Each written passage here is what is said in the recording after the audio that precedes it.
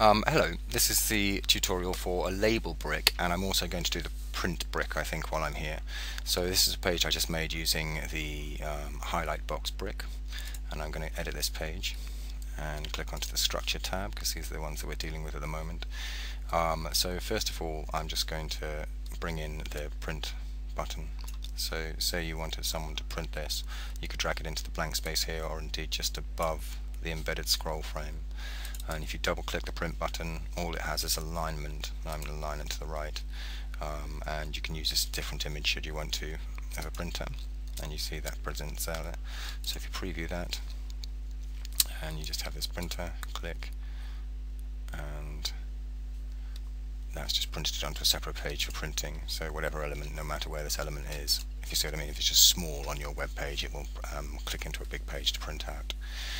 And then we have the label brick. So I'm going to bring, or the label panel they're calling it. So let's see what's customizable here.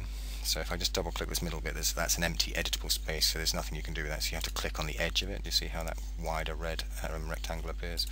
So you double click the edge, and I believe you can edit the text, not make it larger, and change the border color by clicking on this. So if I just go and make this red or whatever, click on OK, click on OK.